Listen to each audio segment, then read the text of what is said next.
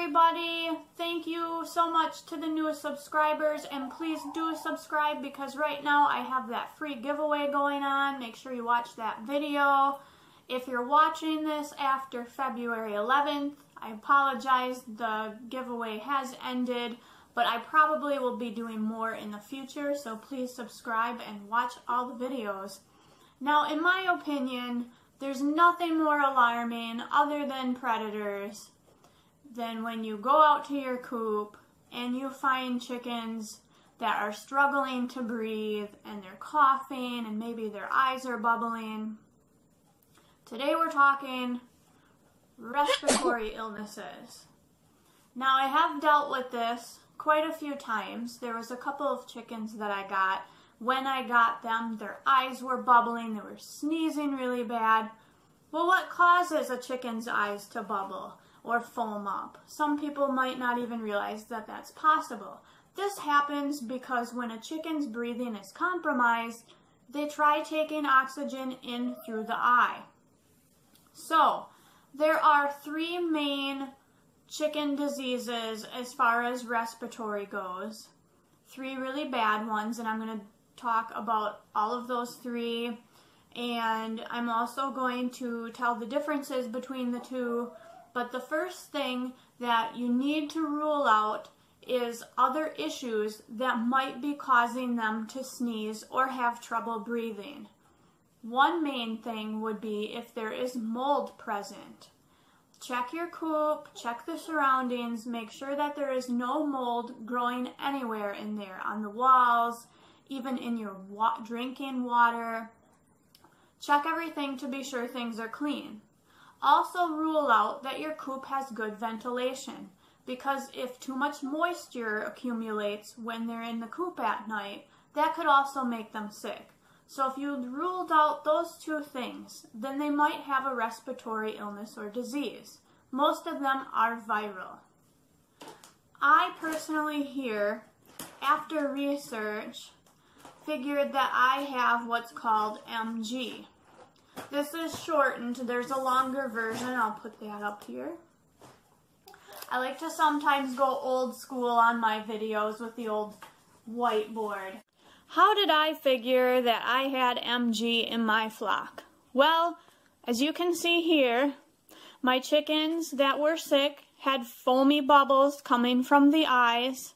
They had sticky nostrils sometimes, and they would have a little bit of yellowish discharge coming out.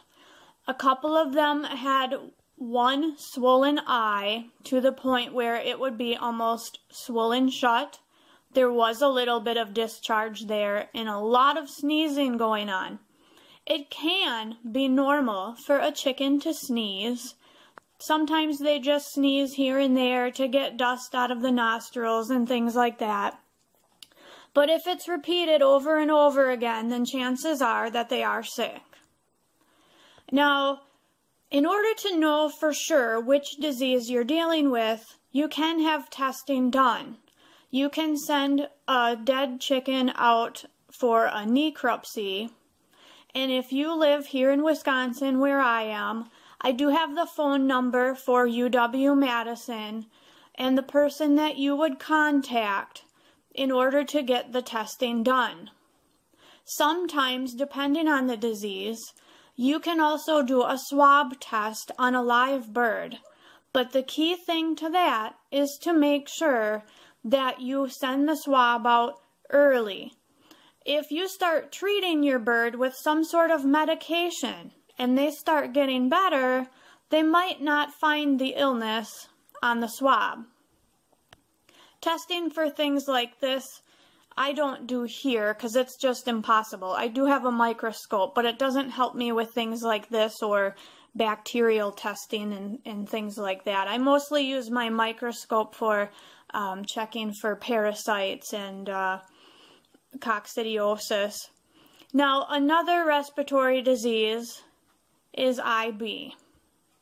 This is more of a coughing and chirping, decrease in egg production, and loss of appetite and less drinking of water. This also can cause discharge from the eyes or nasal passages. I ruled this out for my flock mainly because they were not coughing or making weird noises. It was just the sneezing that I had going on here. Another disease is called coryza. This causes facial swelling, diarrhea, sticky discharge, which can have a foul smell to it most commonly.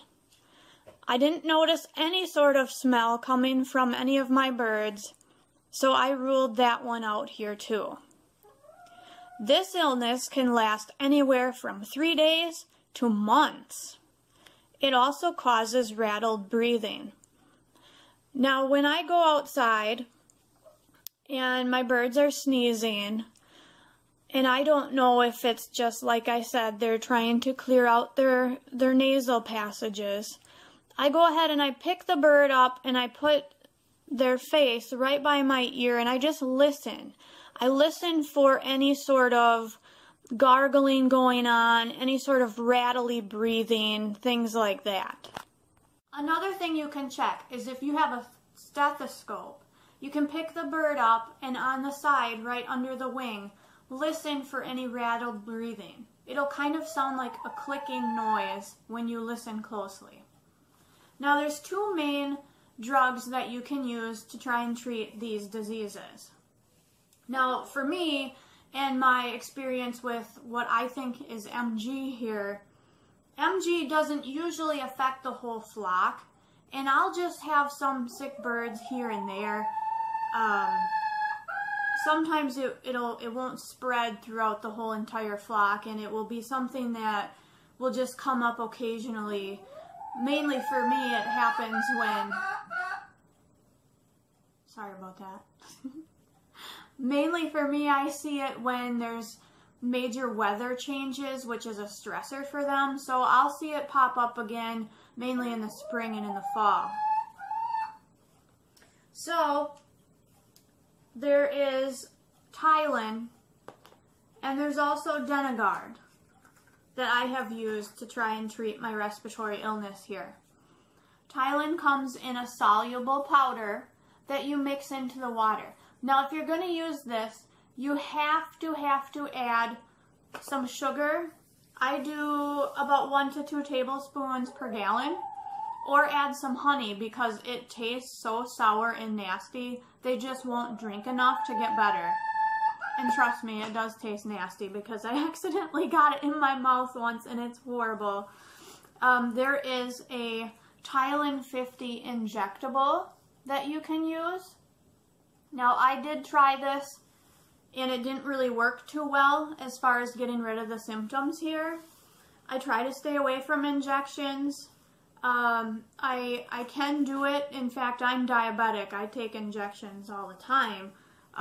But if you do it incorrectly and you hit a nerve or something like that, the bird can die. And that did happen here. So I just feel really guilty now, and I shy away from injections, but a lot of people do it. I have injected my turkeys before with no problem. Another thing here is Denagard. Now, this also goes into the water. I do add honey with that, and I've had a lot more luck with the Denagard. And the thing about this is there's no withdrawal time. As far as medicating a bird and not being able to eat the eggs, it's okay to still eat the eggs while you dose with this. And this is something that can be used as a preventative. So what I do is, if I go out there and I see some birds sneezing and I think what I think is MG is popping up again, I'll go ahead and use the preventative dose. And then it's fine. I've had a lot of luck with this. The birds get better. I usually don't see it again. Now the preventative dose says right on the bottle here, 1.5 teaspoons per gallon, 3 to 5 days, and the treatment dose is 3 teaspoons per gallon, again 3 to 5 days.